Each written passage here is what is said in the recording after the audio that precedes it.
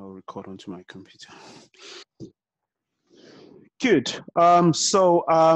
Good afternoon again to everyone that have joined us today, all of our friends, wherever you're connecting from. A big good afternoon to you all. Thank you for registering for this webinar. As some of you, you're aware of what we do anyway.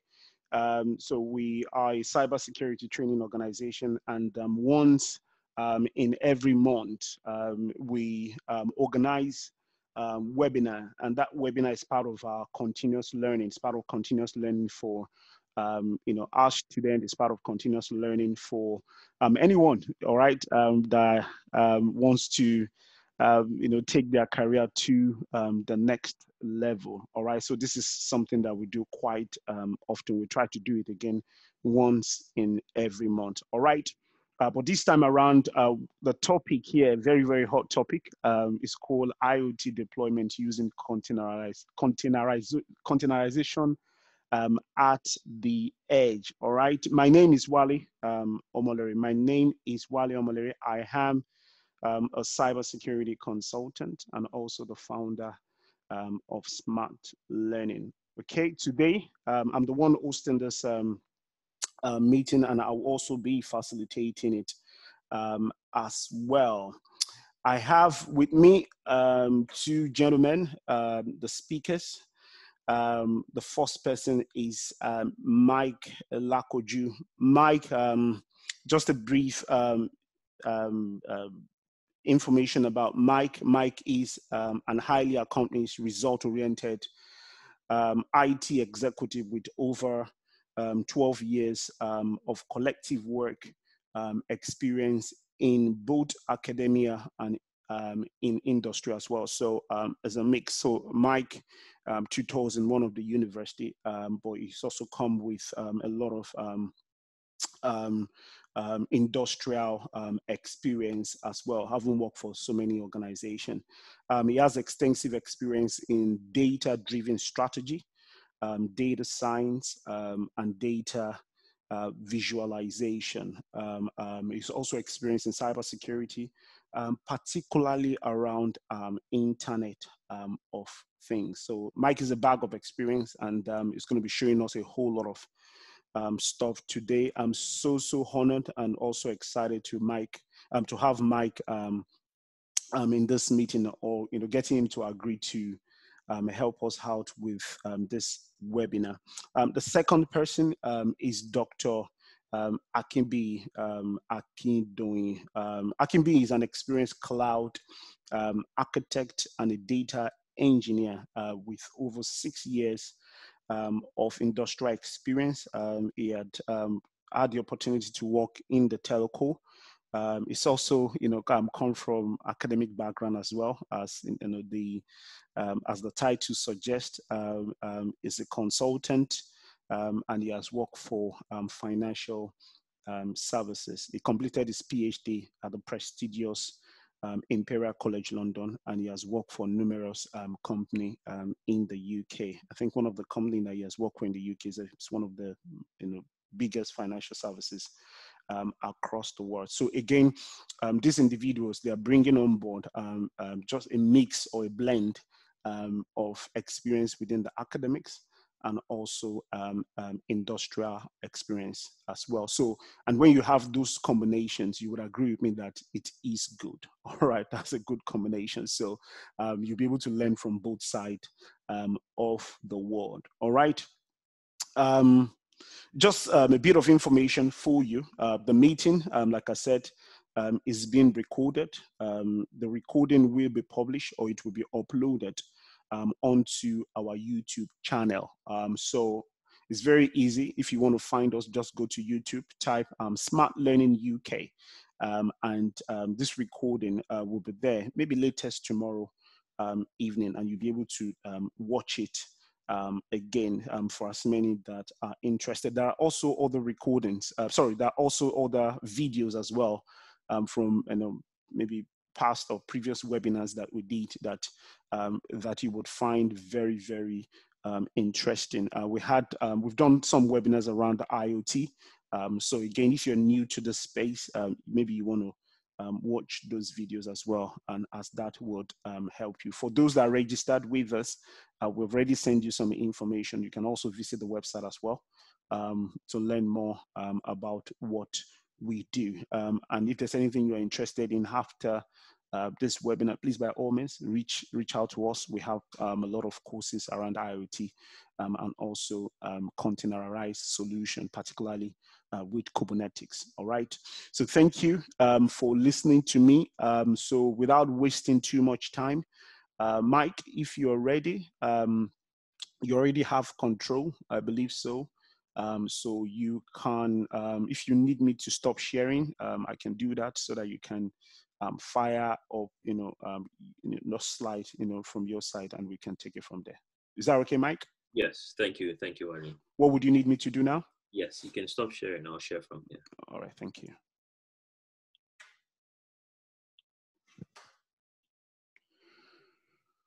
Good stuff.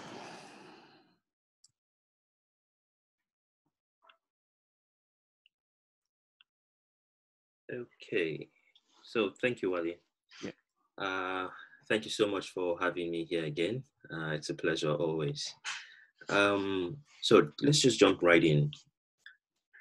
I'll be talking around IoT first, just to give some kind of broad introduction to IoT. We'll talk about edge computing, the decentralized approach, benefits of edge computing, and then I will then pass on to B, and then he will talk on how we can use containers to manage the deployment of this solution. Now, it's quite timing today where we find ourselves, in the era we find ourselves really with technology.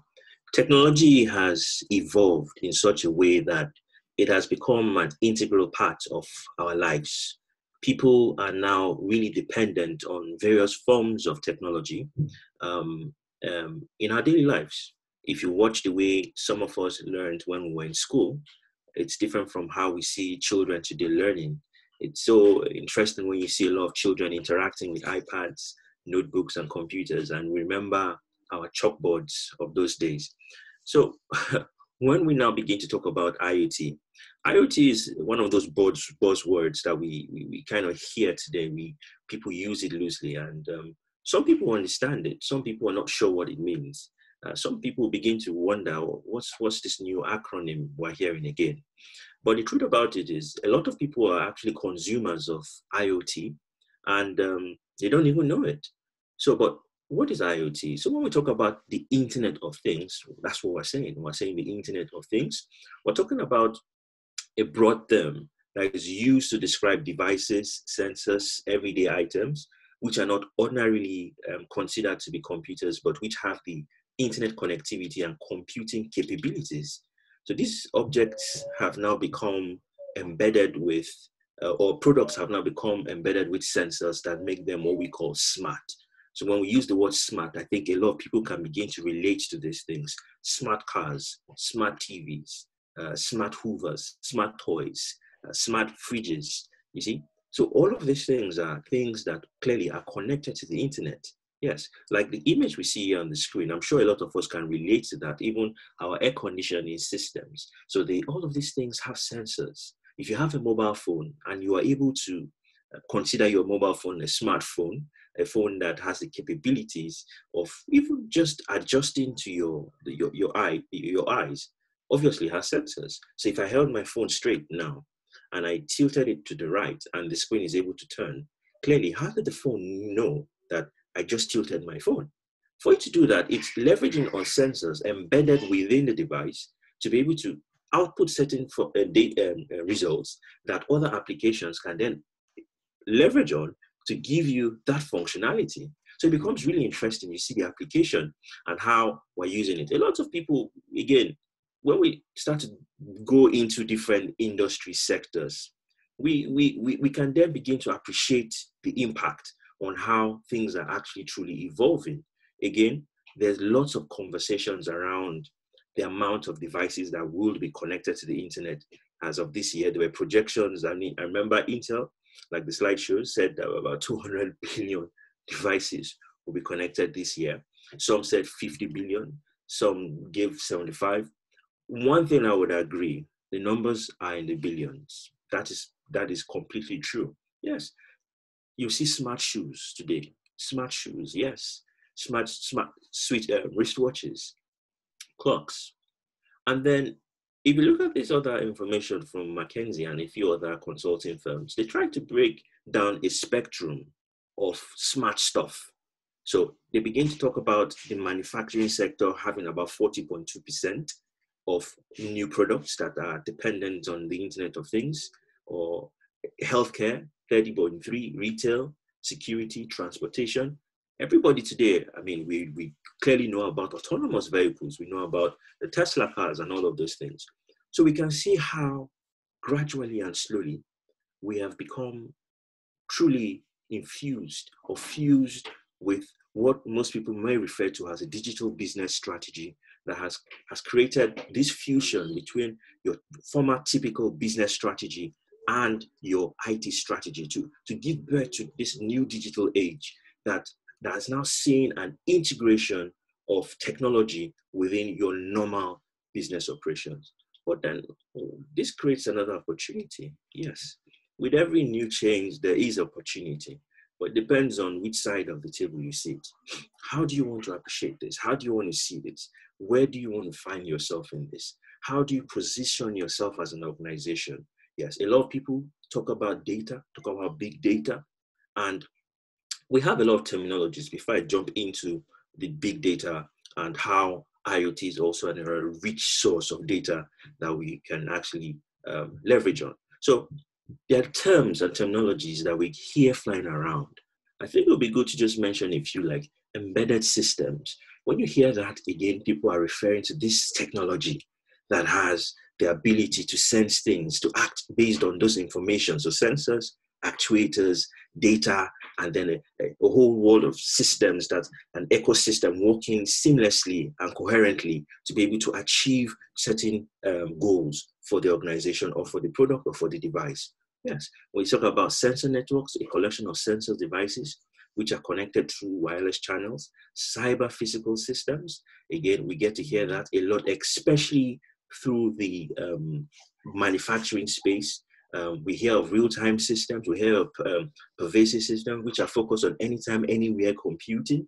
Now, again, within the industries, especially within the manufacturing space and others alike, you might hear IIoT, Industrial Internet of Things. Again, let's just keep it simple. All of that is referring to IoT. Let's just keep it simple in this talk. So I will just use that as a generic name to kind of summarize all of that into one umbrella, the Internet of Things. But it's good when you hear those terminologies, you begin to understand what they are talking about. Now, there are other names and concepts: machine-to-machine communication. A typical example of that would be like your water meter, which is basically that monitors how much water you are actually consuming within your house, or things like a network which facilitates end-to-end connectivity between one machine. Things like your radio access or access to network gateways, back-end servers, different things communicating, or a valve, for instance, that is opens and closes based on certain actions. You see, so these are again some of the things that we hear about. Now, let's break it down and let's push it back to the house. Let's come home. Yes. Now, when we come up to a smart home, for example, IoT is all around us. We have smart kettles, smart robot vacuum cleaners, Wi-Fi sockets, temperature sensors. I remember when I got one small IoT plug. At first, my wife saw it, was like, oh, what's this again? And I said, it's a smart plug. And she was like, what do you want to do with that again? I said, okay, no problem. And I installed it, just connected our table fan to it. And I noticed that more than after a week or two, I noticed she now used to wake up and use her phone to control the light. She didn't need to stand up to turn on the fan or turn it off. You see, so most of these technologies are created to be able to help us have a better life. Okay, now I'm speaking on one side of the coin because again, with great responsibilities, we hear comes with a price. And again, like Wale said, there's always a security element to all of this. But apart from security, there's another key thing that we also have to think about, which is how do you actually deploy most of these technologies? What would be your strategy as an organization now? If I'm wearing the hat of an organization, what would be my strategy in deploying all of this technology? What would be my strategy on a big data project that involves the Internet of Things? How would I go about it? Would you just say, my competitors are doing this, therefore I would just go ahead and just do this anyhow in more of an ad hoc way, like we've seen based on research, a lot of companies actually do. I saw a report about 2-3 years back. We talked about how companies, about 300 companies were interviewed, and about 55% or so, don't quote me, right, more of them were off target when it came to their implementation projects. And the others, the remaining half, were either abandoned.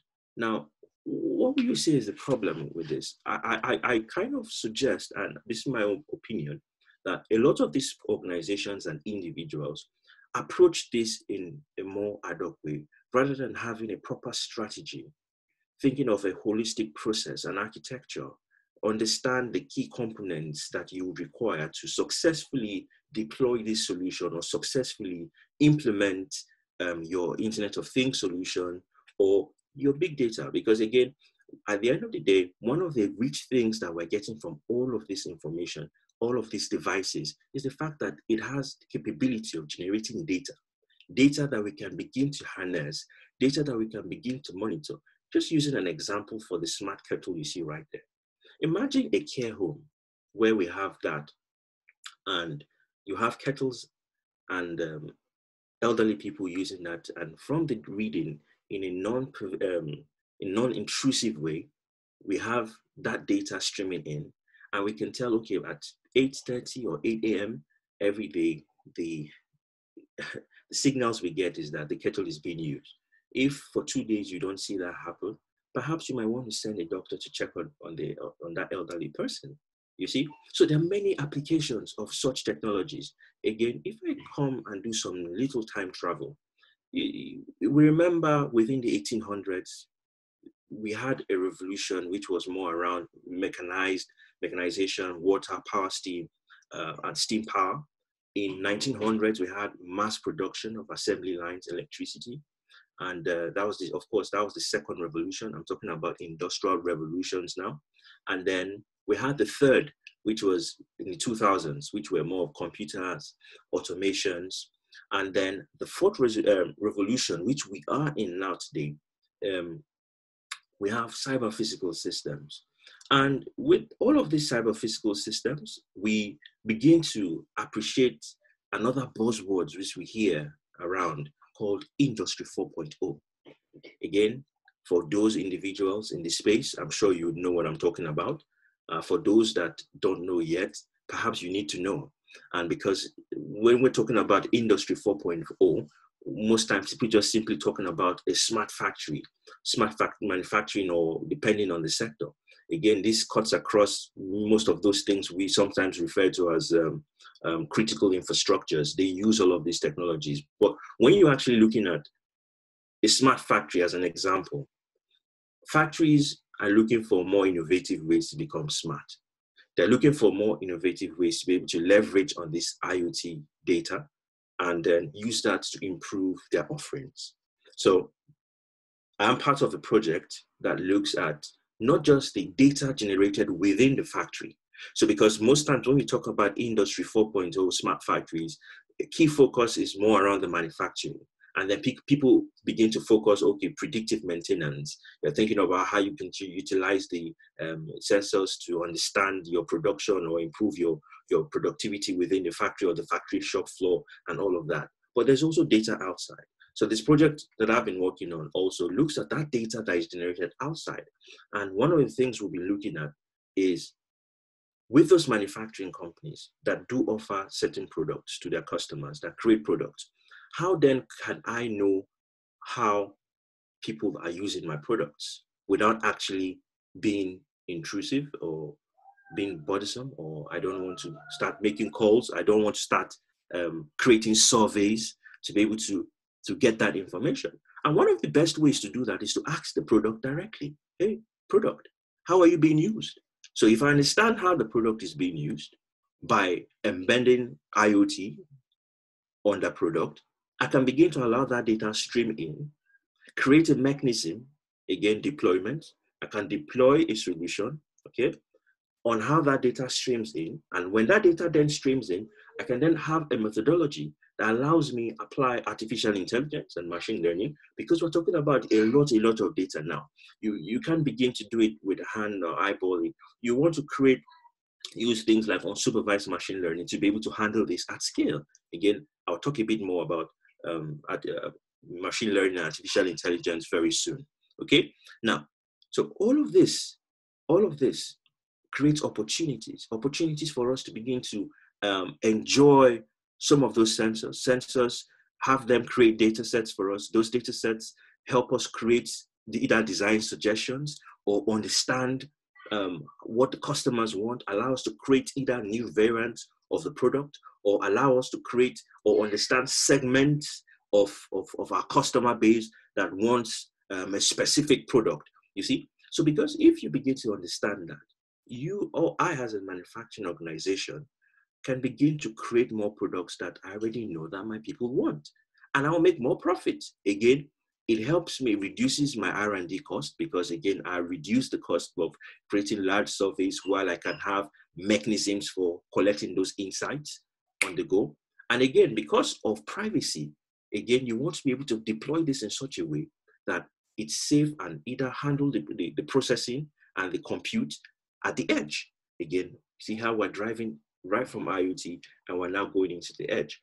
But again, the slide I have up again just talks a bit more about a typical architecture within a factory. Now, I have used the word factory a lot, but then I also want to find a place for an individual. So you as an individual, with all I'm saying now as a person, you can begin to understand where the world is going with data. You can begin to understand the dependence on the IoT, okay? The televisions we had before started from monochrome or black and white, then color TV. Now, ever wonder why your TV now has cameras? You see, you can see now because that baby monitors, you have cameras, you have sensors, you have so many things, so many products that you use, your Fitbit to count the steps you take in a day, or your smart your canvas that monitors how fast you run and stuff like that. Now, but what am I saying? With this technology, with where we are, you as an individual, if you want to position yourself, or you're looking for an area also to begin to develop yourself and build yourself on, that will become obviously relevant in the next couple of years, then clearly this is one of those areas. Understanding this technology, Internet of Things, understanding how to be data literate, understanding things around deployment of the solutions, or creating architectures, or securing this environment becomes critical in the world we're stepping into, or the world we have found ourselves today. So again, we can see typically within an industrial setting, we have the SCADA systems, we have the PLCs, and all of the systems highly dependent on sensors. Yeah, again. So let's take another step back. We think big and we think small, okay? As an example, if I want to help you, if you want to help someone, you can either do something really big that obvious warrants being on media or something, or you can break that help down into smaller bits and help just 1,000 people in small bits, and then have small impacts, but when collected together, amounts to something big. Okay, I just want us to think that way for a minute, and there's a reason why. The reason why is this. Now, with all of these sensors embedded in different places, clearly, from what I've said so far, you know that these things are generating data. And when I mean the data, I mean sampling rates can differ. I mean, from 2 heads upwards to 3 heads, I can begin to monitor a human step. If I want more granular information in the data set, I probably will increase my sampling rates to anything between 50 to 100 hertz, and I can begin to understand more and get more granular information within the data. Think about it that if I were to drop this pen, right, and I'm recording my acceleration data, okay, and I have sensors on this device, let's call it a smart pen, and if the pen is falling, if I make the sampling rate faster or like 100, so it just means that it will take more readings in between the fall before it hits the ground. That way I can analyze all of that information before it hits the ground. Okay, now where I'm going with this is this. If the sampling rate is high, clearly you're creating more data. If you're creating more data, how do you want to process this data? Do you want to push this data to a central location, which we, of course, today we know has things like massive server farms, or would you want to manage your resources, reduce cost, be a bit careful with things like security, privacy, and then instead of pushing all of that information to a central location, why not process the information and the data at the edge, at the device level? You see that? So that way, if I do process the information at the edge, I can send an aggregated subset of the result back to the central location, stripping away all of those personally identifiable information that will help me identify the individual. That way, I make it GDPR compliant. I also reduce my compute time. Again, depending on where those assets are or what I'm trying to monitor. They might be in places that are very remote, that have very poor connectivity. So you can begin to see, as I'm speaking, clearly the advantages of deploying solutions at the edge, okay? Now that's where we're going with all of this. So when we talk about edge, we can simply say edge computing is a decentralized computing infrastructure in which computer resources and application services can be distributed along the communication path from the data source to the cloud, okay? So we can see some devices there, some IoT connected devices, gateways, edge nodes, and then pushes information to the cloud. Now, that becomes interesting because when you are thinking about this from an architectural standpoint, either as an individual recommended this for an organization, or you acting as a consultant, or you thinking of how to position yourself, like I said, in this space, or you being the factory, the management, people that make those key decisions, you might be thinking about how this can save cost for you. Imagine streaming those large chunks of data to the central location before processing it and then pushing it back to where you need the information, or collecting it there, saving costs, right? Processing it at the edge, and then just sending it. So this diagram now helps me to describe that. So you imagine that fat red circle there has a central storage processing, can handle all of that. Then the connected devices are at the network, but the devices on the edge also can store. They can also store, have some storage, and they can also process the data. You see, they can store the data, you can also process it, and then they're taking a lot of the work off the central processing unit. So this becomes a lot more interesting. This becomes, I mean, your preferred solution, if I may put it that way. It becomes a more preferred option for you, okay? Now, a bit more on edge computing. What are those sort of things that can be done at the edge? So one, we can pre-process the data, avoid a congested network, okay? We can score and classify visual images or sound to act based on those information, depending on the use case and what we're trying to do.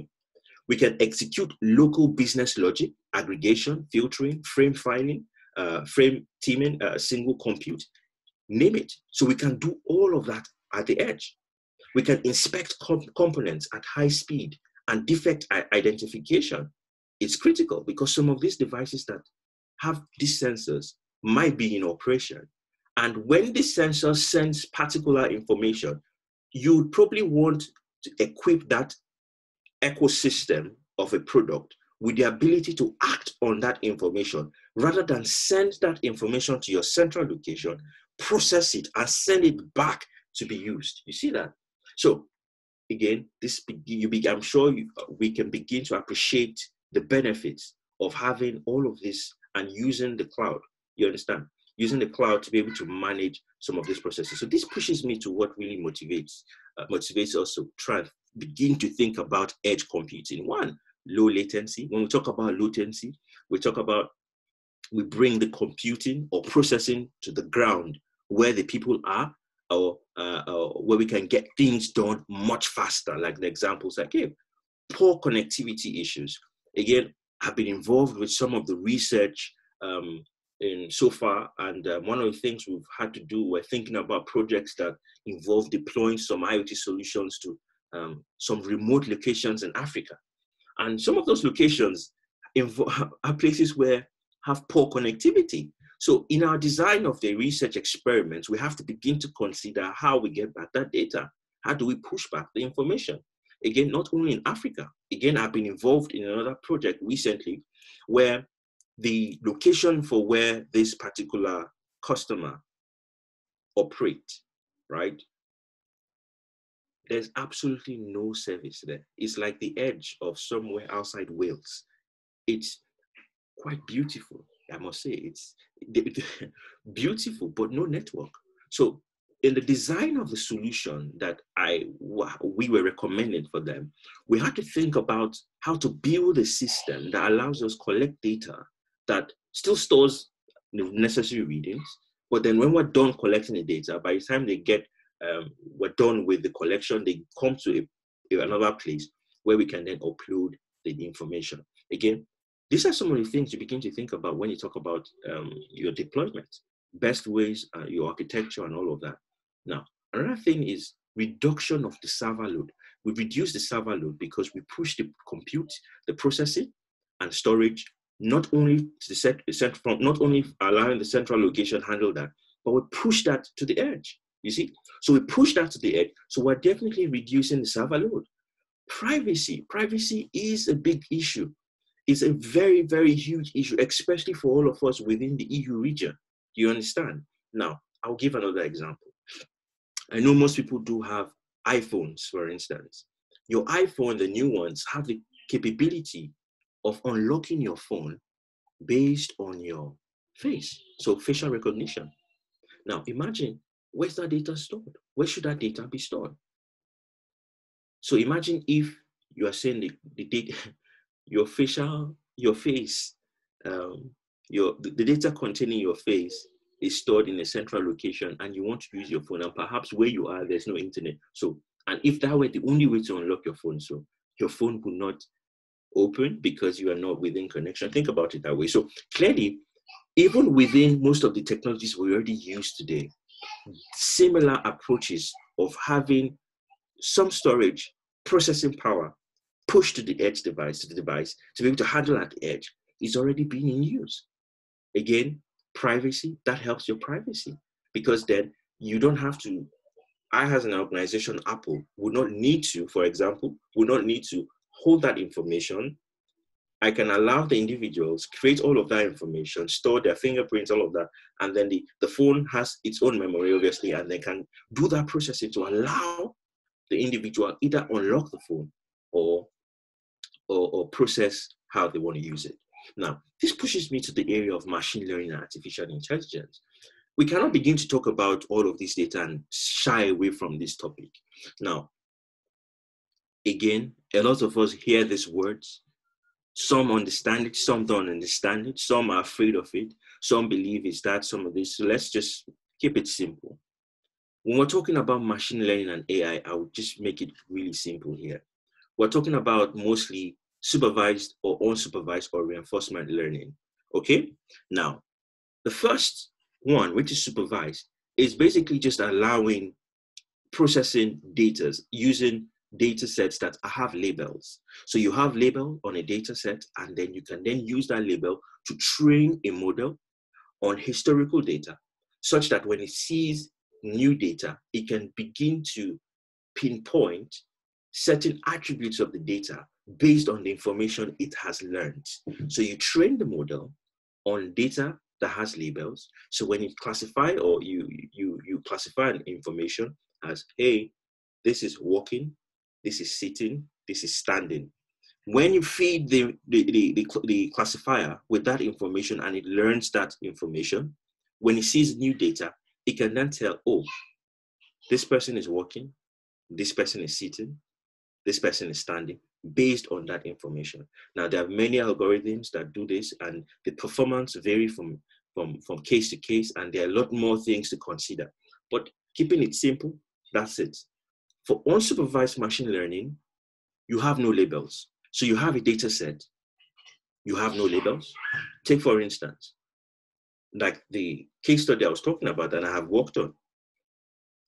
If I wanted to understand how people use something at home, for instance, I can use an unsupervised machine learning method, collecting sensor data to cluster the information. The clusters will cluster information that are similar. So when I see cluster A or cluster 1, I see cluster 2, I see cluster 3. I can tell, okay, these are 3 distinct clusters. I would have to then go a step further to now begin to understand and interpret what cluster 1 means, what cluster 2, cluster 3 means. However, I have those clusters. Let me give another example. Imagine you shop a lot and you go to a place like Westfield. Westfield is really big in London, so they have many stores. And let's say we have the Westfield card, right? We have a card, and let's say Westfield has a card, so a shopping card. So each time you go to any of the stores, either eateries or clothing stores, you swipe, you get some points. So over time, let's say Westfield now wants to do some analysis on segments of people that have used their cards. Now, they might want to do an advert campaign, and they would now classify all of those, cluster those information, analyze the information to see how people relate to different segments. So we can see maybe people that are high spenders and also earn more, or people that spend less, earn more or earn less, or people that earn little but are high spenders. You can begin to understand those patterns. And when you see those information based on the features you have, again, this is dependent on the data set, you see, and it's dependent on what you feed into the information. But when you begin to understand that, you can then say, oh, this category of people are people that earn much and spend much. So perhaps we might want to target them for our campaign. So you may not know them, but based on the data, you have used an unsupervised method to understand these people. There's also reinforcement learning, which I would just prefer to say it looks at basically learning from mistakes. This is being used today, I know, a lot more in things like the autonomous learning or some gaming scenarios where you train the model to be able to, or the agent to be able to make some mistakes, and you can give it some penalties for that, and then it learns from that and then improves and improves. But the two main really used out there today, really used and is really common, is more of the supervised and the unsupervised, okay? Now, this becomes necessary because when we're getting all of that data, and I talked about the facial recognition, I talked about sensors, in even like in a jet engine, you imagine the plane is out there on the sky, and then the sensors are picking certain information. You don't want the sensors to now start sending the data to the remote location down here on the airport. You want the plane itself or the pilot there to make certain decisions based on the data, or you also have that machine-to-machine communication based on that information that the sensors are picking. Then there will now be a resultant effect that some other sensors then kick in, or some other mechanism around the ecosystem kicks in, and then so having all of these things at the edge becomes a critical part. Now, I had one or two examples I also wanted to show, okay? Now, imagine we have this bridge, okay? Imagine this bridge. Now, I'm going to show the video shortly. Imagine we have this beautiful bridge somewhere in Wales, and we as the authority, the government, we want to do some predictive maintenance on this bridge, but we want to do this maintenance based on information that we get. We want to have an understanding of how people use the bridge. Who uses this bridge? What kind, do people ride bikes over the bridge? Do people have pets like elephants that cross the bridge? Or do people have donkeys or horses that cross the bridge? Or is it just dogs? Or maybe a small sheep or a lamb? Do you understand? So as the government, as the authority, They want to be able to do predictive maintenance on the ship. What would be a very good way to do this? Now, yes, you might say, oh, they can have cameras. Okay, yes. If they plant cameras there, would they just have the cameras there and they have to watch hours and hours of footages to be able to decide? Or can they then create a mechanism with smart devices that have the functionality using computer vision, for example, to be able to identify objects that cross the bridge? Now, let me play this video and then we'll take it from there.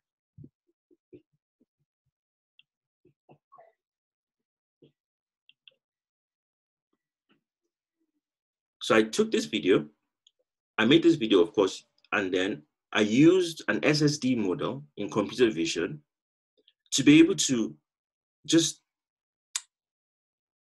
identify objects, on the bridge.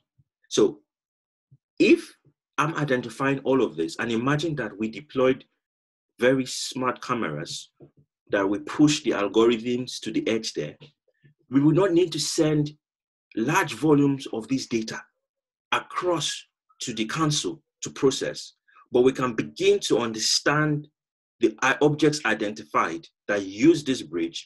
Based on that, we can then plan our maintenance either within the next 6 months. Again, computer vision is a new area. Again, this algorithm was already a pre-trained model. As you can see, it identified these other bikes that look like motorbikes as motorbikes. So clearly, the model also still needs improvement. This is a second example of another video. Let's say where people like Asda or Tesco's, and we want to make better use of our car parks. And then I just, of course, drove around one and just tried to create this. Again, I'm able to identify the kind of things, the kind of people, things that are happening around the car parks. With this whole corona thing, they might decide, oh, maybe they want to have food stands outside based on that. They notice that small clusters of people actually stop to have conversations outside. And it can be another method for generating revenue for the Asdas or the Tesco's. Now, all of that information can be processed at the edge, right? We will not want to now start, creating, pushing all of that loads of data all the way to the central location. Now, finally, this is my last slide, but before I go, just still speaking about that, more talking about the state of the art. We have technologies like this board is an open CV board. If a colleague of mine were looking at this board and is already placed on pre-orders because it's really exciting. The board already comes with its own camera and it has an open CV. You are able to deploy your models directly to it. It comes pre-built with models. So imagine, again, given scenarios. Let's say with this one on top here, you're able to detect if this is a school. Imagine a school environment, okay? A school environment, you would want to identify if some pedophile, for instance, is stalking your school environment trying to mark a student. So with the camera, equipped with this sensor, with the capability to process data, it can detect that, hey, this guy with this mask has passed the front of this gate in the last 30 minutes 4 times. This lady is new. This person is 2 times. You see, again, there are privacy concerns around all of this that needs to be considered. However, there's the technology and there are use cases where this becomes really relevant.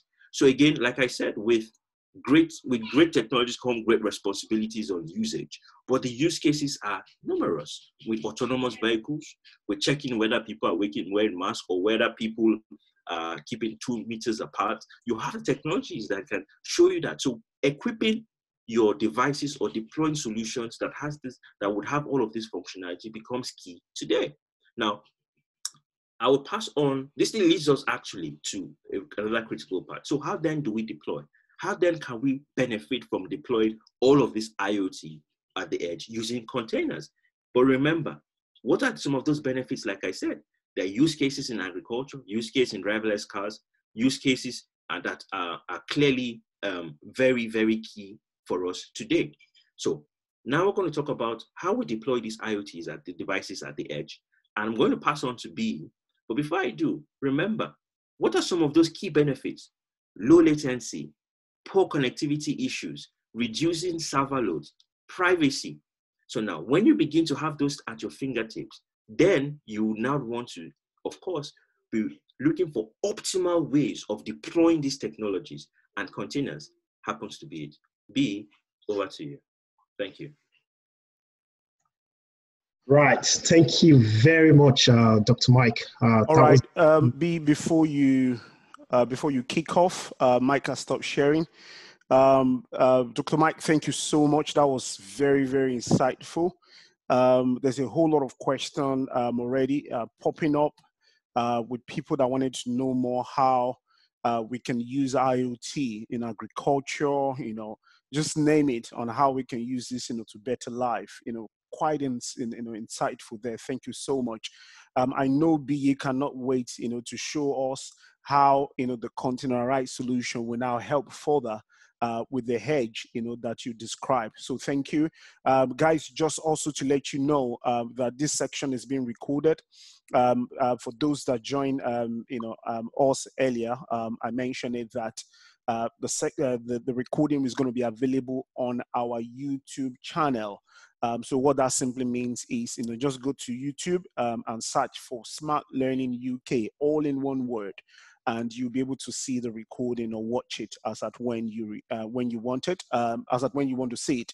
The recording is going to be available maybe later tonight, or at least before close of business tomorrow. Well, tomorrow is on Sunday, but I would have the recording there.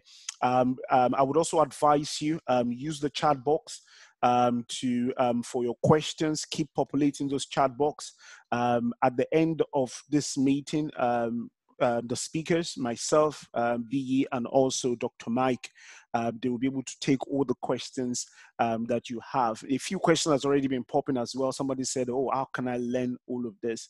Don't forget, we're not just only a training organization. We're here to impact knowledge. So if you feel that, oh, this is good for me and that's the direction I want to go, we have a lot around IoT and also Kubernetes as well. And these gentlemen that I have here, they are experts in this field, and they are also the trainers as well. All right. So Dr. B, are you ready? yes. Absolutely. I know you're excited. All right. Good. Okay. So you can fire your slide, and let's take it from there. So yeah, I'm sharing my screen already. I'm sure you guys can see it. We can only just see double click to enter full screen. It says double click to enter full screen. We're not sure what that is. Double click. Is it double click to enter screen? Yeah, we can see you. We can see you as, your image, but we can't see your slide yet. I'll try and share again. What about now?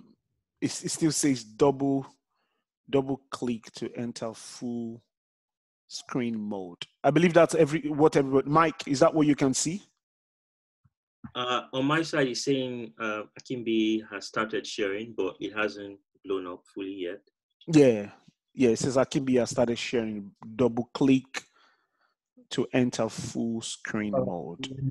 Let me try and do something here. It's in my school. Is it better now? No,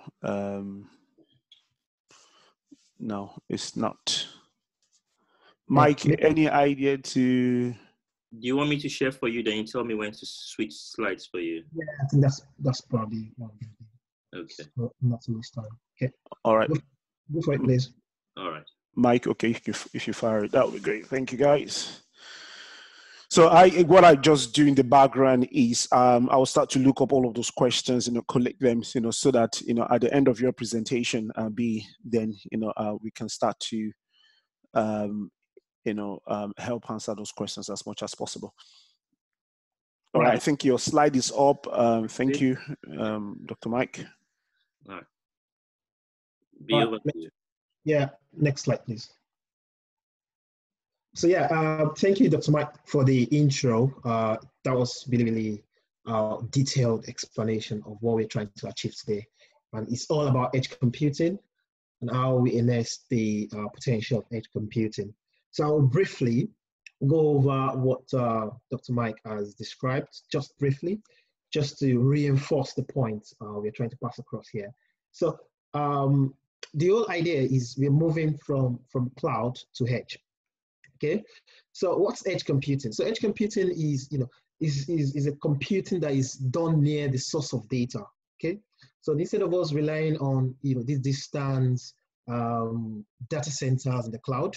We want to bring that closer to the user. We want to do the processing closer to the user. Does that mean the cloud is disappearing? Absolutely not. That doesn't mean the cloud is disappearing. All it just means is that we are bringing the cloud closer to the user. Okay, so these are the advantages that this brings to us, right? Low latency. So you develop this solution close to the user. That's definitely a good thing because you can easily have access to this data, upload data seamlessly, faster. Okay, and we can process massive amounts of data, and that's where IoT comes into place because IoT generates this volume of data, and we don't need to do all this migration to the cloud, which is quite expensive because you're using a large tunnel via the internet. That's expensive. But if you can process data as close as possible to you within the device, that's fantastic. Privacy and security. Dr. Mike has done really good justice to that. We can strip this data, we can remove the PII data, and do the processing on the edge. That actually is in a very secure manner. Local autonomy. That I can't emphasize that enough. So you have this idea that you have your device where you don't have internet connection, you can still use your device. Meaning even when the device is disconnected from the internet, you can still use your device, which is absolutely phenomenal. So you can do offline processing of data. For instance, if you have your iPhone, you can use your iPhone anywhere. You can still have your facial recognition working anywhere. You don't need internet for it. That's exactly what we're talking about here. Next slide. So our view. So what's our view around this? So what are we thinking? What's the thought process around this? We're saying, okay, we are moving. Edge is an extension of the cloud. You need to understand that. So don't go around saying we are removing cloud and we are putting everything on the edge. No. So edge itself is an extension of the cloud. Okay. So our application and function are still scheduled in the cloud, but they are moved for processing at the edge. Okay. Resources device that deploy at the edge are managed centrally at the cloud. Okay. So it's a bidirectional communication. Okay.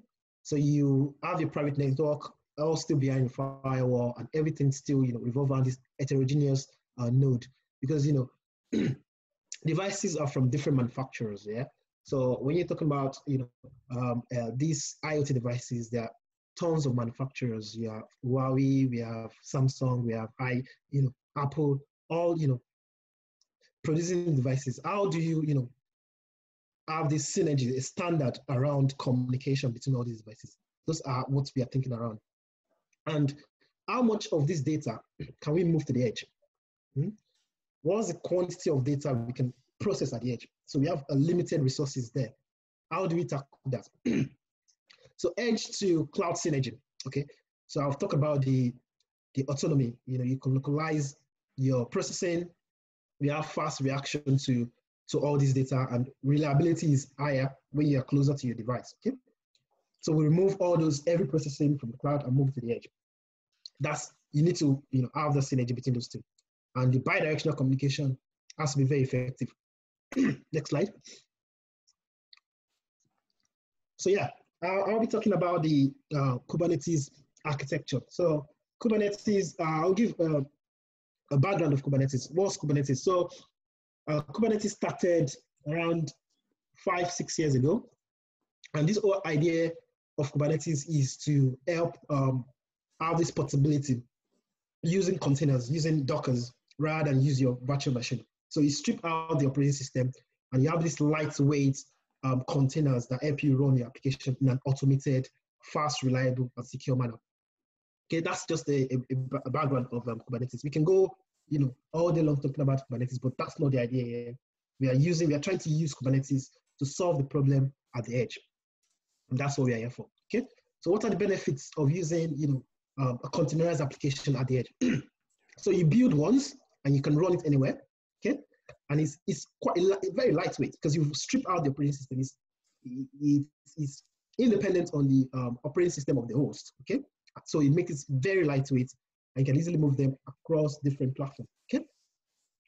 General application abstraction, it's already becoming a standard in the industry for abstracting application. Very, very good option. Okay.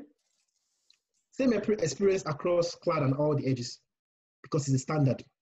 Okay, and it's extendable architecture, so we can easily extend the existing Kubernetes architecture to solve all the problem that we experience currently with edge computing. So it's a it's a fantastic option for us to explore. Okay. So what are the considerations? What are things we need to put into consideration while we are trying to adapt the existing Kubernetes architecture for edge computing? You have to know that we have a limited resource at the edge. Okay, so if you're processing, terabytes of data in the cloud, we have this concept of infinite storage in the cloud. Okay, we can't have that option at the edge. Okay, we are limited in storage capacity at the edge. Okay, we need to take care of that. Do we need what was the design decision for that? Do we need to move the whole cluster to the edge? Do we need to just put the worker node at the edge? We're going to talk about all those scenarios, how those scenarios play out in the architecture in the next coming slide. Okay, so complicated network condition. We have private network. Some firm are very very particular about their data. And there's a limited bandwidth too, and latency. Those are things we need to put into consideration. The need for autonomy at the edge, I can't emphasize that enough. So we can, disconnect from the central location and at the same time still be able to process this data at the edge. Okay, so how do we do handover, eviction and migration of application when it's disconnected? So when by the time you do all the processing at the edge and you eventually connect to the to the central location, how does that hand off? How does it happen? How do you upload data back? How do you get the updates? How do you make that synchronization work? You have to consider that. Then device management. Like I said, we have a myriad, number of devices from different providers. How do you do device management? If you bring a Huawei phone now, an iPhone, how do you, and they are running the same IoT application. How do you, communicate with these two in an effective manner? How do you have that, device plug-in between those two? And the different requirement could be varied. How do you standardize that? Next slide, please. Right. So I'll briefly talk about the standard Kubernetes architecture, and this is what we have currently existing in cloud. Okay. In the cloud, we have this master and worker node. Now, the master is like the control plane. Okay. It has some things like the scheduler, the API server, the Kubernetes controller, and the etcd. Okay, briefly, the scheduler helps you to schedule pods in your worker node. The controller has things like replication controller, node controller, service endpoint controller, all those just to manage the deployment on the worker node. And everything is managed, orchestrated by the API server. So nothing happens within the Kubernetes architecture without the knowledge of your API server. API server, link everything together, does all the management, and like so your etcd is like your key value data store. It stores all the information of your worker node at every point in time, and I help you keep that backup whenever you need to restore your worker node or restore the whole Kubernetes system in general. So, but at the worker node, there's something called kubelet. Kubelet is like a daemon set. So a daemon set means it runs on each node. Okay, what it does is to help you. It does all the management of the node. Okay, everything that happens within the node, talks about the resource quota, everything. Kubelet, takes that information and talk to the API server. Okay, and the API server now do talk to all other control plane components. So that's the brief, knowledge about Kubernetes architecture. That's not why we are today, but we are trying to look so how can we adapt this to help solve the edge computing problem. Okay, so originally, Kubernetes was designed for large public cloud. Okay, that's the original design. Okay, so the question now arises: can we actually adapt this as is to solve IoT and edge application issues? Okay, now we need to start asking ourselves that question. how many control planes do you have? Do we now start replicating these control planes to like 1,000 based on number of devices? Can we do this in an autonomous way? Okay. And the operational sites with limited resources, how do we handle all these things? Okay. So that brings us to a variance of this architecture that is currently existing and how people actually. This is a very, very recent research. It's an ongoing research. It's still ongoing. We have different working groups which I'm part of. We deliberate every 2 weeks on how to solve this issue. So next slide, please. So first option, this option one was having this whole cluster at the edge. Okay, meaning take all the whole Kubernetes deployments currently as is and move them to the edge. How does that sound? So meaning everything that Kubernetes does today, we move everything to the edge. So meaning we fork what's currently existing in Kubernetes, we remove some unneeded features and alter some components to reduce resource demand. Okay, that's the whole idea here. It's interesting, but there are a lot of disadvantages to this because how many of these deployments will you now have? Okay, how do you do the management between different edge? How do you control API on edge 1 to talk to API 7 on edge 1 to talk to API 7 on edge 2? Is very cumbersome. Okay, there are some providers going with this option. Okay, and the whole reason is they want each edge node to be autonomous. Each edge node is autonomous here, but edge to edge communication is a bit tricky here. Okay, next slide. So option 2, some providers are looking at options of having a centralized Kubernetes control plane. And this is like having a central location, central cloud sort of environment. Then we have edge with the worker node, okay? And on the centralized location, we have something called a virtual kubelet, okay? So this virtual kubelet is moved. Kubelet normally exists at the worker node, but we move them away and move them into the central Kubernetes location, which is in the cloud, okay? So the virtual kubelets implement this supervisory control. So it's more like a supervisory control over all the edge workload, okay? So, and this could be containerized. It could be, non-Linux OS and could probably have no OS. I'm going to show you how you do all the device management to talk to that virtual kubelet. And this is the implementation of Azure, Microsoft. Microsoft is going with this implementation by saying, okay, move that kubelet to the central location, and that's a virtual kubelet. And that virtual kubelet does a supervisory control over all the edge devices. That's a good one. And you have, by so doing, you can have thousands and hundreds of those edge nodes, and you just create that virtual kubelet to do the control downstream. Very fantastic. Azure IoT is actually using this implementation. Next. Right. So this is the one I want to talk more on because it's similar to the previous one, but we are not using the idea of virtual kubelet here. But we are actually implementing this edge node, as in we are going deep down to implement edge node using the Kubernetes custom resource definition. So the edge runs this containerized workload using kubelet, okay, which is it's not virtual kubelet, it's just the kubelet we currently use within the Kubernetes environment. It's the fork version. When you hear fork, meaning you do a pull request for this for this API, then you do some manipulation or you remove some component, you add some components, and that's what we call fork. Then you make it lightweight.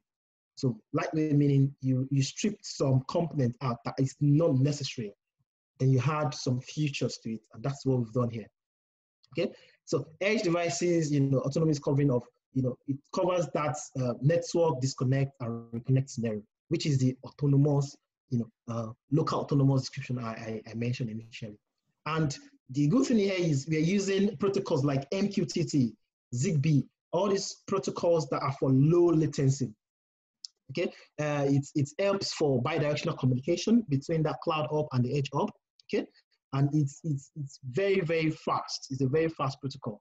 MQTT protocol is what we use in that communication link between that cloud and the edge location. So you can see the architecture here. We have a data store which is local.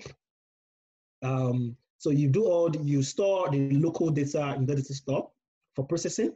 Okay, and we have a device twins that mirror what is actually when you have your device and your device model, and you do device management using that device twin. Okay, and you have your meta manager. A meta manager links both your takes data and pull to your data store based on different ports or volume requirements. Okay, then we have this broker MQTT broker is called Mosquito. Mosquito is one of the message broker we can use to link your application, your IoT application, to your edge devices or edge location CRD that you've laid on it. So it's very simple, very, very similar to what we currently have in standard Kubernetes, but it's just a lightweight kubelet implementation. Next. So currently we have a use case. It's an open source project. It's called KubeEdge. So the KubeEdge uses that lightweight kubelet implementation that I described initially. So it's built on standard Kubernetes. It's 100% compatible with the Kubernetes API, which is currently existing, and it's optimized node components to run on the edge. It's bidirectional multiplexing message system. And I told you the protocol you sometimes use UDIC. UDIC is this quick protocol that uses UDP, but it's similar to MQTT. MQTT uses TCP, which is probably preferable. Metadata persistence at the edge and local autonomy. It supports extensive edge application and protocol. This is going to be the standard going forward, to be honest, because there's a lot of research work going into this from various corporations. There's a lot of buying into this option, and that's why I'm probably going to emphasize more on this option next. So yeah, this is the architecture of KubeEdge. It's similar to what we've seen initially, but this is the standard architecture that KubeEdge is using. You can see we use a WebSocket, which is for low latency communication from your cloud call to your edge call. Okay, and the alternative is QUIC, which is quick. It was implemented by Google. Sometimes it uses DP, but the preferred option is WebSocket because of its low latency bidirectional communication. And the same architecture with what we have currently existing in Kubernetes. It's just we are moving that kind of back to the edge. And there's an idea of edge mesh, which is an ingress controller to your edge, but that's another topic for another day. It involves a lot of jargons there. Then we have your containerized storage interface to provision persistent volume at your pods. So we can actually do all those fancy things we can do within Kubernetes. We can still do it here. Okay, and we have your CNI, which is for your networking and the likes within your edge device. And you can see the Mosquito there does is like your broker, is a message broker that uses MQTT protocol.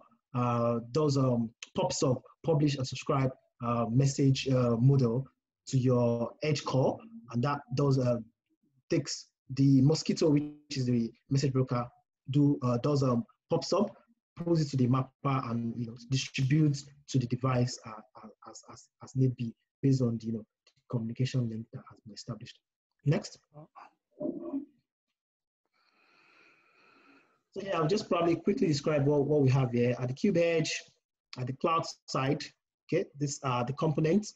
So we have provision something called edge controller and the device controller.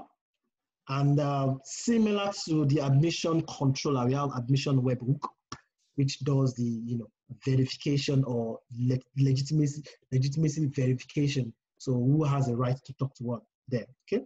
Then the CSI driver for storage provisioning. For your device controller, it involves a lot of things. I'm going to talk about that later. For your edge controller, just talk about it. It just communicate to the edge and does all the management and provisioning of your edge devices. Okay, and take note. Don't forget the communication between your cloud hub and your edge node is via WebSocket. We don't use HTTP here because a WebSocket is better for low latency communication, because we want to achieve that low latency at the edge. So we opt out for WebSocket communication here. Okay. Next. So at the edge, what do you have at the edge? So you come down at the edge, we have your edge hub, which helps which does messaging. Then we have your meta manager for local persistent metadata control. We have your HD, which is like a kubelet light, daemon that runs on that edge. That is lightweight, does pod lifecycle, destroy, and we provision the pod within that edge. Okay, we have a device twins. We have event bus for your MQTT client, and we have there's some services that HTTP dependent. So we have a service bus for that takes care of that. Okay, but for communication between your event bus, has to use MQTT. Okay, all right. Next. Right, this is probably be the last slide. So edge device management. So how do we? This is quite interesting because regardless of the device, where the provider, there's an API that actually talks to the device, that actually do the provisioning of the device and get the device model and do the custom resource definition for all these devices. So we have you have to manage all the plugins using your kubectl, kubectl client definition. From there, you can talk to the API. From the API, you can actually get all the updates from the device. If you want to see the status of your device, if you want to do some deployment, or you want to control workload at the device. So it's quite interesting feature. I would have showed a demo here, but I heard that a Raspberry Pi hardware has not arrived yet. I have shown you how to talk to an edge device and get data from there and process the data at the edge. But yeah, it's a very, very interesting concept, and I encourage everyone on the call to read more on this, get more knowledge around where things are moving towards in the nearest future. And most cloud provider, they're adapting all these design into their model. They're creating products out of this to help users reap the benefits of edge computing. I think that should be the last slide. Right? Yeah. All right. Super good. Thanks, Dr. Mike and Dr. B. Wow, that was quite insightful. There's a lot of questions, okay, for you gentlemen.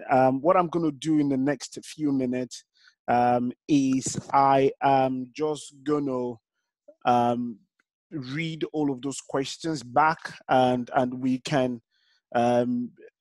you guys can just help with the answers. Okay, so if you still have questions, please by all means put it in the chat box, and I can take them in no particular order.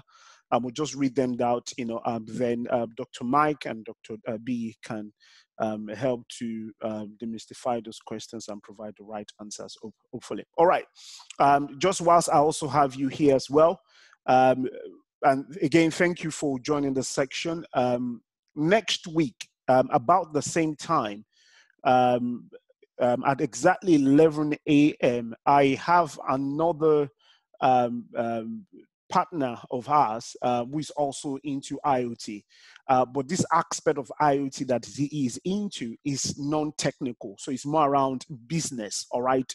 How you can use IoT to transform your business. All right. So if you're non-technical, somebody was asking earlier on, oh, this is too much for me. I'm not sure if I will be able to do it. I sense that what's is going on in their mind. All right. But if you want to learn IoT from business viewpoint, then the next masterclass that is happening on the 8th, all right, of August, which is next week, Saturday at 11 a.m., all right, is for you. And it's for everybody, all right, because, again, I'm bringing on another expert who is non-technical in the field of IoT, but you understand the business side of it. It's a masterclass, and it is absolutely free, all right? So what you would do for us is, some of you registered with us, which is fine. We can send you the link. If you did not, all right, you will need to reach us. Go to our website. There is an email there called info@smartlearninguk.com. I mean, if you're interested, all right, send us an email so that we can collate all of those email addresses, and we can send you the meeting invite. This gentleman has a lot of experience. Myself and Dr. Mike, have had the opportunity to meet with him, not meet with him physically, but we have had the opportunity to speak to him over the phone. And when it comes to the business side of IoT, he's quite clued on in that area. And I would like you to come for that masterclass. It's going to be about 40 minutes or maybe an hour. All right. So let's go to the question. Just also to let you know, those that just join us, the section is being recorded. The recording is going to be available on our YouTube channel. How do you get there? Just go to YouTube and type Smart Learning UK, all in one word, and you would be able to get access to all of our materials. All right, all of our recording, not all of our materials, but our recording. But whilst I also have your attention as well, you've learned a lot today. Mike and B, the senior tutors for smart learning. If you want to learn Kubernetes from practical viewpoint, all right, and you want to learn IoT, and for some of you, you think, oh yeah, this is good for me. I want to have a blend of both words. All right, we have a combined training pack that would help you. So you will learn the fundamentals of IoT.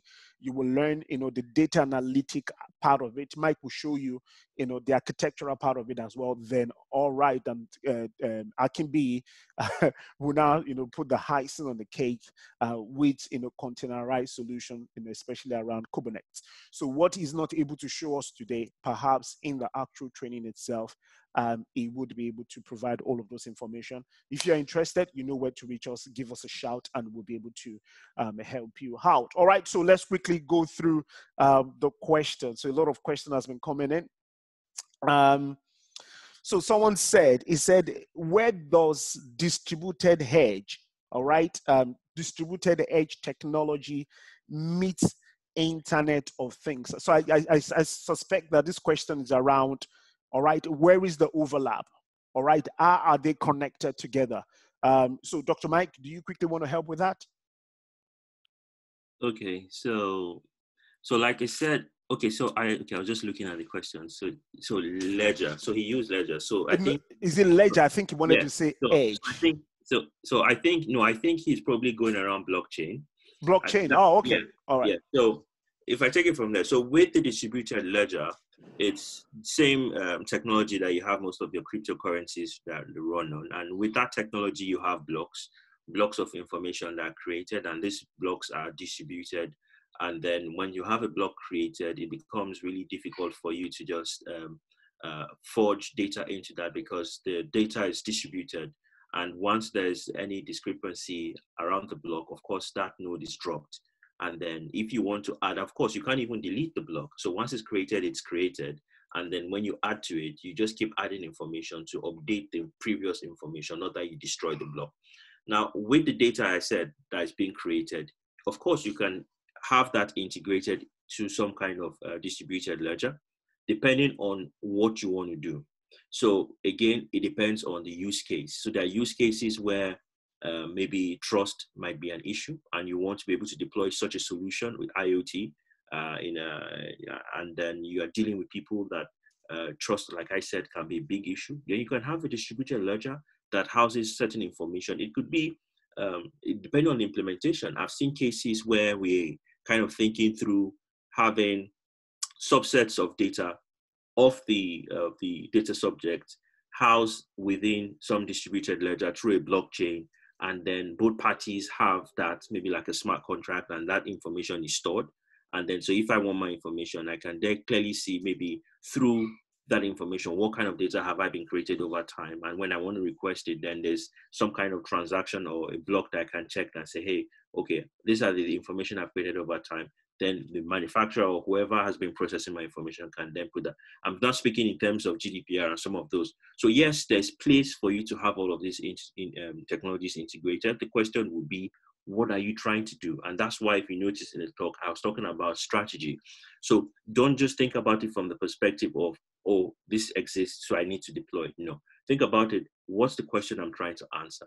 What are my research questions? What is my business challenge? From the business challenge, you need to have a strategy. From the strategy, that strategy will pinpoint certain key aspects: the deployment, the technology, the resources, the stakeholders. What's the best solution? Cost, even from a cost perspective, would this suffice? Would I be able to achieve what I want to achieve? So I'm guessing that's what the person was trying to ask. I hope. All right, thank you for that.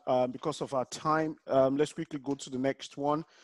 So someone hacks here. He said, is Kubernetes a rule engine or IDL? IDL is interface definition language, and I think that question is for you, B. Right. So Kubernetes is it's just it's one of the API components in Kubernetes that runs on your worker node, and what it does is to take care of the node in terms of node management and the likes. So it takes all the instructions from your API server and does all the deployments in your worker node. Okay, it's not, you can't say it's a rule engine system, or no. So it's more of it's an API. Okay, there's a set of rules in there that actually does all the configuration, all the linkage between two nodes. So if you want to talk between two nodes, you still orchestrate that using the kube proxy. But I'll let's see that as an API where you build rules into it. So, but those rules are based on a set of instructions from your API server. Should that answer your question? But you can read more on Kubernetes on Kubernetes website, and it's quite informative because it runs on all the nodes as like a demo set. So once you have a node provisioned, a kubelet is automatically provisioned for that to manage that node. And talk to you. All right, thank you, Dr. B. Let's quickly go to the next one. So someone said here, how can a non-literate IT individual learn these things? Where does he start? I can quickly answer that actually. All right, it's important for you to know that there is nothing difficult to learn or impossible to learn. Let me put it that word. I take the word difficult, but impossible to learn. All right, I understand where you're coming from, whether, all right, this might just be like a mirage, it's too much for me, where do I start? If you are interested, all right, and I use the word interested, I mean, this appealed to you and you just want to learn it. And I think maybe you have overcome maybe 50% of the challenge because you are interested. It does not take away, the hard work, all right? So it means that you just have to now start to take trainings, all right, that would help you. You can start with the fundamentals of IoT, then gradually just build yourself into the aspect of IoT that is more difficult. So you can start with fundamentals of IoT. You could do IoT with data visualization. You could move into IoT data analytic. And we have able hands here, likes of Mike, that will teach you even the data analytic aspect of it and the architectural aspect of it as well. If you want to learn it, if you want to combine it with cybersecurity, like, you all know that you cannot take cyber or security out of any of this technology, because, there's constant, like they've shown us today that, there's an aspect of it where data has been collected all the time.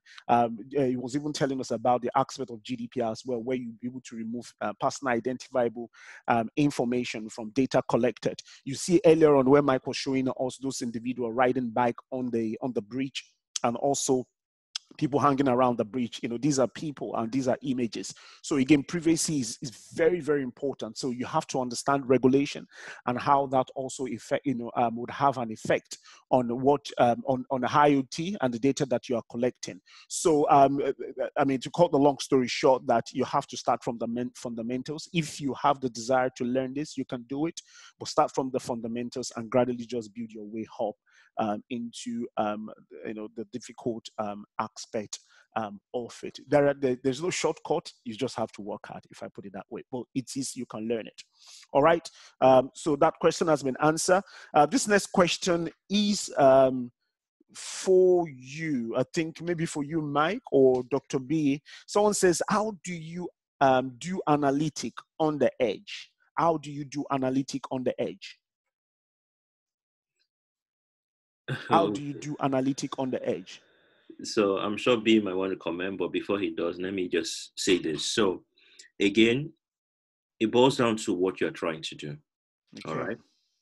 What data do I need to answer the problem I'm trying to answer? So I have a business challenge, then I have maybe data collected from the sensors. Would I want the data to be processed at the edge, and then results of that process then sent to the central location, like we said with edge? Or do we want the data created at the edge and transferred through a mechanism to where we will process the information? We can do that. We can also do one of these new things now that Google brought out is called federated learning. With federated learning is more or less like what I just talked about with the edge, where the processing is done at the edge, the analytics is done at the edge. So you create a model, you create a machine learning model, deploy the model to run at the edge. That way, with the data inputs, your features are then housed there, and then it can process on the source and yield results. Or we stream the data into a central location, and then there we can then do our analytics. So it just depends on which method you would want to use. And but in either case, you would first obviously understand what challenge you are trying to address. Okay, thank you. Thank you, Dr. Mike. Dr. B, do you quickly want to comment on that? Dr. B? All right, okay. Do you want to comment on that before we move to the next question? Yes, of course. I was on mute. All right then. So yeah, that's an interesting one, but there are certain limitations on the edge, like I described initially, and that's the resource limitation. So at the edge, we have this 10 megabytes, 10 MB limitation of data that we can actually process per time. So that could actually be an impediment on how much data you can process at the edge for now. But I think there are a lot of research going on how to increase its capacity and do better hands-off between the edge and the central location. But yeah, of course, I'll just add to what Mike has said. What the source of data, the amount of data, what exactly do you want to get from the data? Those things are quite important, but just the limitation you have to be aware of is that amount of data you can actually have stored in a local data store you have at the edge. All right, thank you, Dr. B. The next question here, I'm just conscious of time, but just be patient with us because questions are very good because you will just learn from it. Someone asked this question, I think it's from Kennedy. He says, IBM Cloud appears to explore central Kubernetes. Okay, so this is for Dr. B. Appear to explore central Kubernetes control plan. How do you implement security at the broker gateway? All right, how do you implement security at the broker gateway? Thank you. Thanks for that question. As you all know, security is fundamental to all this technology. There's no way you can successfully implement or deploy this technology without taking security very, very important. So yeah, how do you develop secure IoT application? So IoT in general has this three-tier deployment. So we have this device or gateway tier, which is the one you're asking. We have the network and transport tier, and we have the application tier. Okay, so to actually, there are a lot of protocols, a lot of standards to mitigate any kind of attack or security vulnerability at all these tiers. But let me just go straight to the device and gateway tier that you mentioned. There are a lot of things like authentication that you can do authentication, and that's why you see things like device management there. And actually does that authentication. And we have these webhook admission controller at the cloud side that actually does the verification of the person that is actually trying to access the application. Is this a person? Does it have the the privilege, or is it allowed to actually use the application? That's authentication. You can actually have a message payload encryption too. You can actually encrypt your payload for secure communication between those two endpoints. We can create this certificate provisioning and verification model. You have the concept of CSR within your Kubernetes. Don't really want to go into that, but you can actually add all those certificate verification there. Then you can actually use secure MQTT, a transport layer to, MQTT, like I said, is a lightweight protocol that helps to achieve this secure communication using the push and pull model. That's a publish and subscribe model within your system. You can actually do a secure implementation of that. We can add firewalls. You can add firewalls to that. You can have firmware. You can always have firmware updates and patches of this hardware. There are a lot of things you can do, and these are just the few ones that I've highlighted here. Thank you. All right, thank you, Dr. B, for that. That's quite very, very good as well and insightful. So another gentleman asked a question here. It says, how will IoT device overcome the issue of zero-day attack? And I think you, Dr. B, you already covered it earlier on. As you all are aware, the zero-day attack is an attack that actually exploits a potential software flaw or a weakness that a vendor or a developer may have in their product that they are not aware of. And Dr. B mentioned something earlier on that your firmware update is very, very important, among other things that you need to do to protect your device or to protect the software, the firmware within that device. You also have to carry out constant security testing or assurance against the product, i.e. vulnerability management scan, regular penetration testing, but more importantly, the firmware update is key, all right? Some manufacturers, what they do is once they have a product developed, maybe an IoT product, a sensor, they take it, to bounty hunters, to try to break the product. To just test how rigid, all right, the controls that are built into it, to test how strong those controls are. But one thing that they also have to constantly do is the firmware update, among other security controls that you can put in place. All right, so thank you. I hope that answers your question. The next one here is with the number of IoT devices joining the internet daily, how are the manufacturers managing compliance rules or regulations, or maybe ensuring that those products meet certain regulatory compliance? So I'll let Dr. Mike or Dr. B to come in here, but let me just quickly comment. I think this question is just more around, so maybe this person is asking this question around various jurisdictions.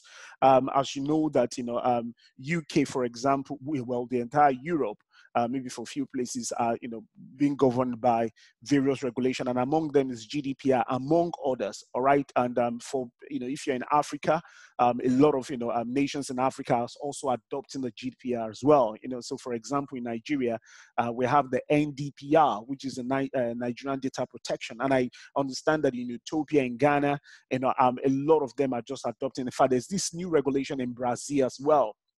And they are all offshoot of the GDPR. So I sense that I suspect that this question here is more around all right, if you're using an IoT product, maybe a sensor in UK, or you're using it in Brazil, or you're using it, how do you ensure, how would manufacturer ensure that their product meets regulatory compliance in that particular jurisdiction or location? Over to you, Dr. Mike. So thank you, Wale. So one other thing I will add with that is standards is still a big monster. The reason for that is with this IoT, or in the IoT space, people are innovating. I mean, remember earlier B mentioned that he ordered a Raspberry Pi, for instance, and he's doing some things with that. For instance, I have an Arduino board at home. I have a Raspberry Pi, so I'm conducting and building some systems. So there are lots of opportunities for people to explore these things, and it's in its infancy, in the sense that there's a lot of space for people to still have those standards regulated in some way. Would they adhere to this one or that one? So there's still a lot of room in that. Like Wale is saying, there's still a build up even for in a compliance perspective. However, one of the things I would say is, as an individual or for an organization, you need to think through what kind of security measures you build around the IoT.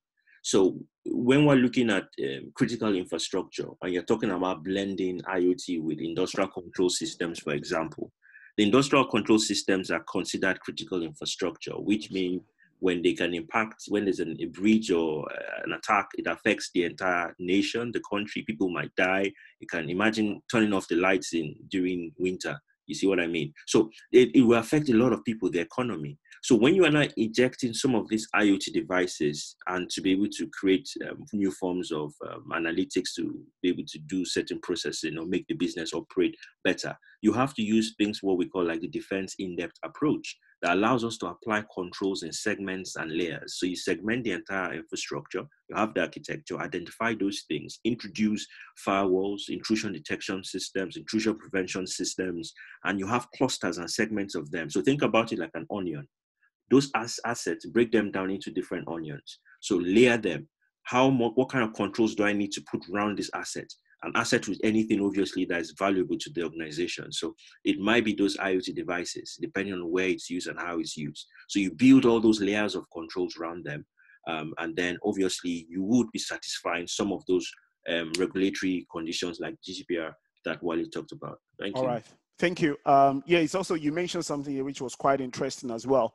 And I quickly just want to relate it to the question somebody asked about, can a non-literate IT individual learn, Internet of Things? And, so the word of Internet of Things, which is also imagined as well, is massive. All right. So if you've been listening to Dr. Mike earlier on when he was talking about standard regulation, I mean, these are areas that's not even been, explored yet. All right, because there's just so much you could do within the space. So I think the point I'm trying to make there is, if you find IT complex, maybe you feel a little bit old, you can't go back to school and start to understand what TCP/IP is and understand what OSI model is. Don't worry. All right, there's something for you within the IoT. What about regulation?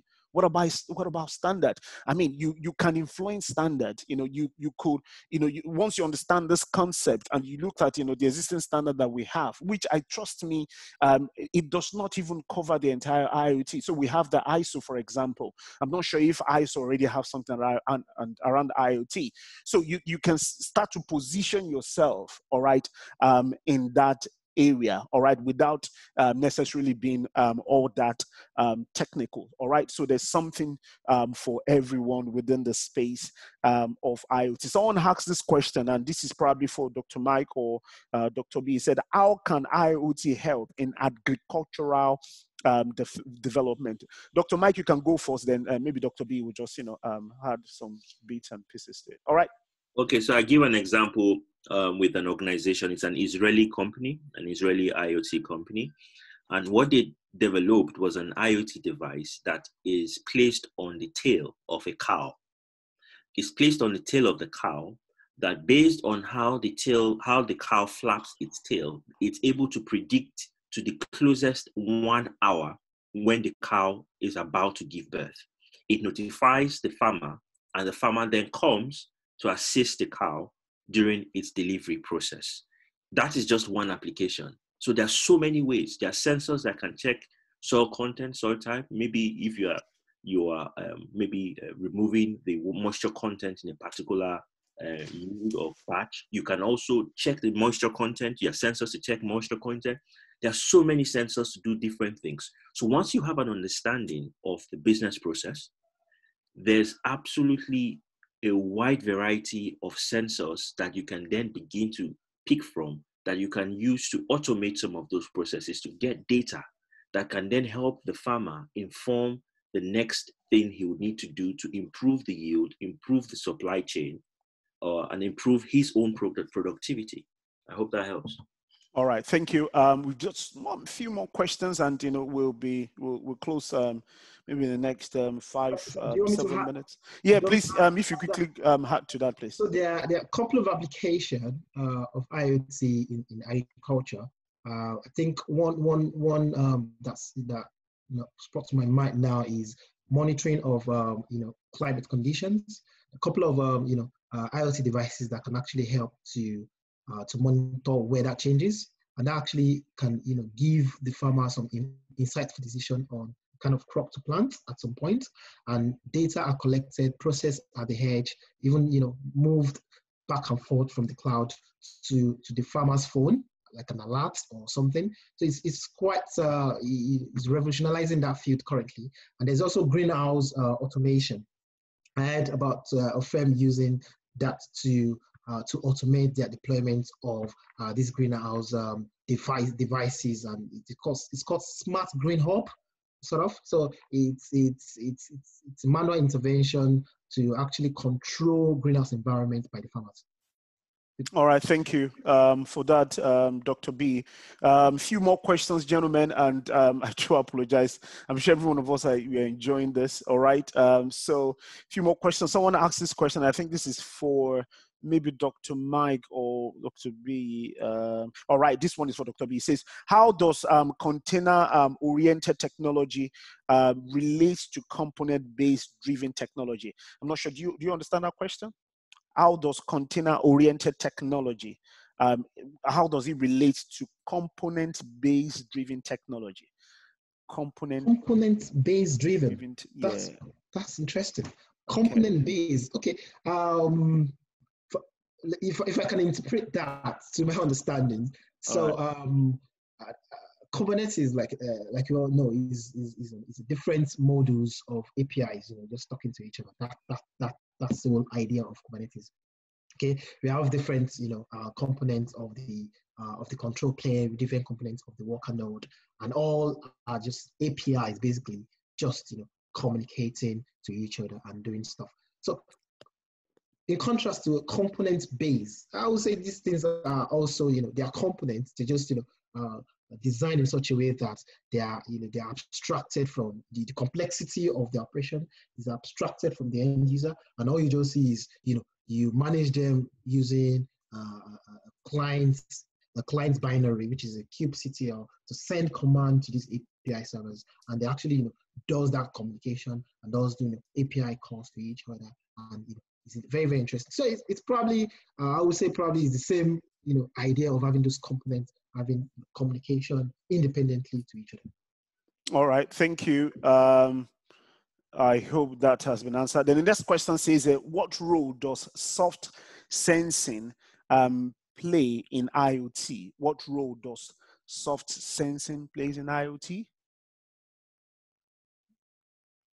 I'm not sure I understand that question. Okay, yeah.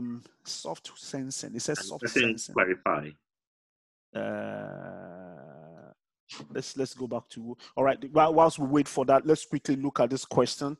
So this one, how is the agent, so this person, I suspect they were asking about agent. They wanted to know how agent is implemented within a device.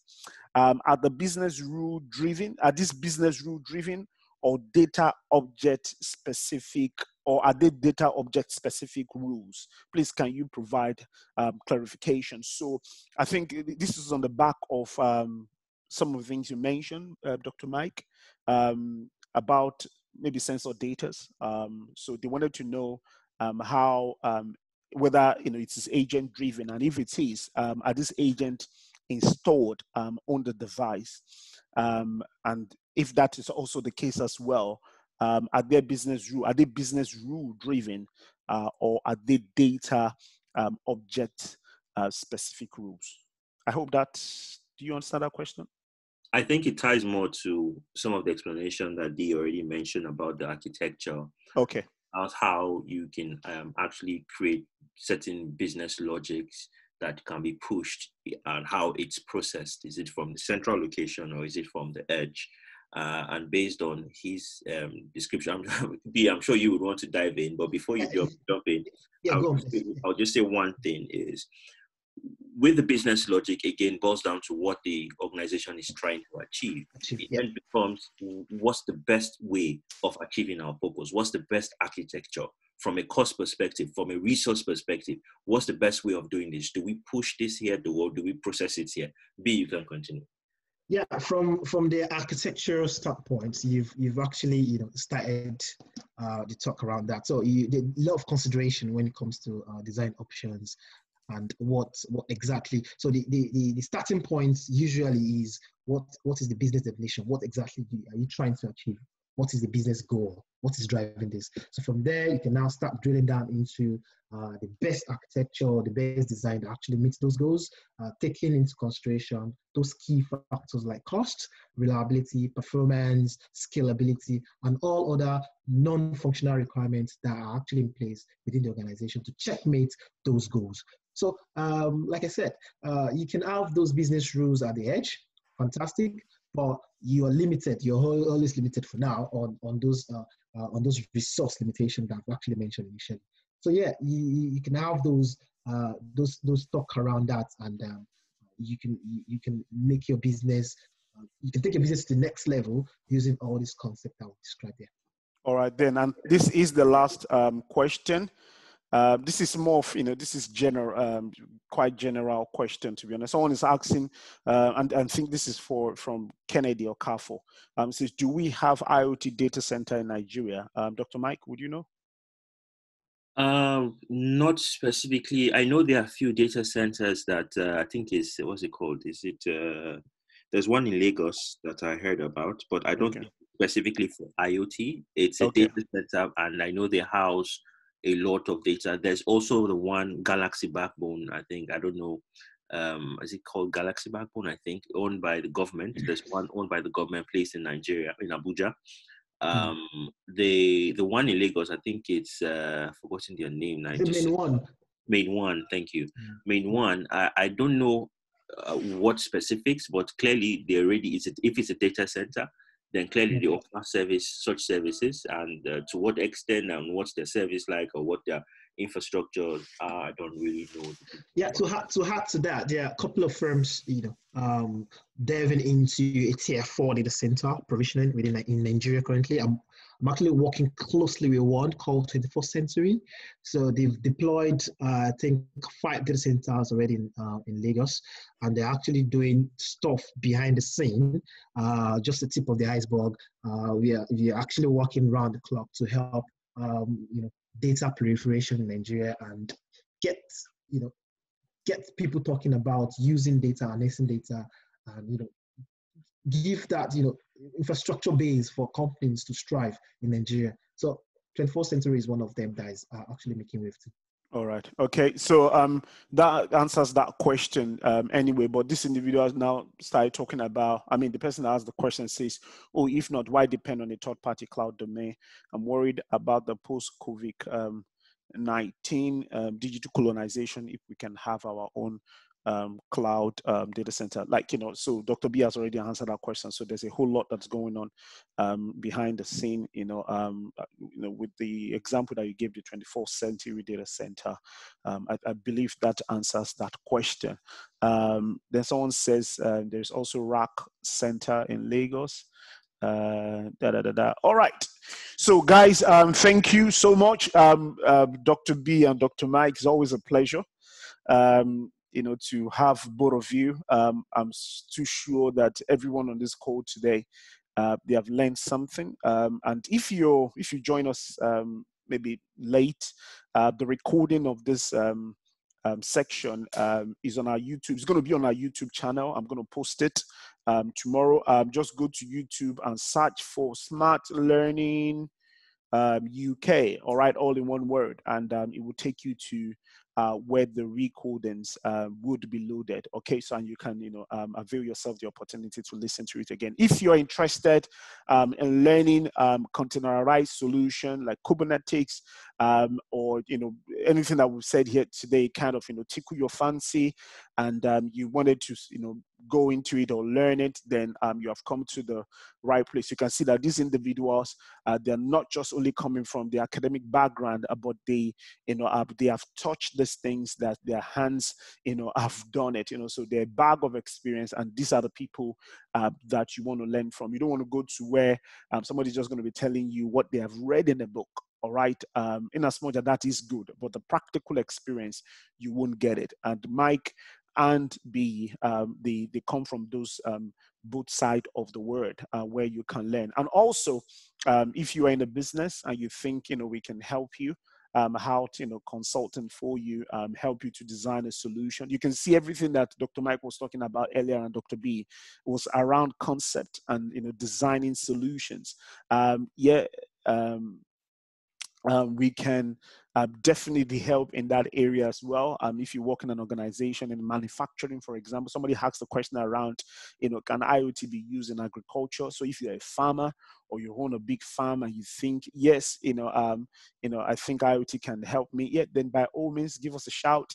We'll be more than happy to help you to look into what you have and design a solution for you that is fit for purpose, and that would also help you to improve your business. Just also lastly, next week we're going to be having a master class. So if you want to learn how to turn IoT to money, all right, I use that word. If you just don't know, so some of you are just thinking, oh, this thing is so complex, I just want money. All right, so if that's you, you want to learn how to turn IoT to money, all right, then be in that class next week. I have another guest who is also seasoned IoT specialist, but not from the technical side. All right, it's just this guy is just all about money. All right, it's not about technical things. And if that again you're interested, just give us a shout. Send an email. Can someone post our email there? You can reach us. You can give me a call. Our telephone number is there. I don't want to assume that you are interested in it, but if you are, then you have to reach us on that email, admin@smartlearninguk.com or info@smartlearning. And it is absolutely free, okay? You can invite your friends. I'm going to be sharing. Again, you can follow us on LinkedIn. Follow me on LinkedIn. My name is Wale Omolere. On LinkedIn, you'll see me there. Because the events, just as we posted this event, all right, I'm going to be posting that event as well on our LinkedIn page. And you can also follow Smart Learning as well for updates. Sometimes it can be very difficult to keep track of emails, but on LinkedIn, I'm quite active there. I'm going to post the event and I'm going to share the meeting invite to you. All right. Like I said, we've got a lot around Kubernetes. If that is your thing, then by all means, reach out to us, because we have a combo. All right. A combo is a combination of IoT and Kubernetes only together, and that will come as a training pack if you are interested. All right. So again, to my able speakers, Dr. Mike and Dr. B, thank you so much for sharing your knowledge. You shared it for free, but you know what? God will richly reward you. All right. So without any other questions, I think we can bring this to a close. Thank you guys, and see you next week, Saturday. And bye.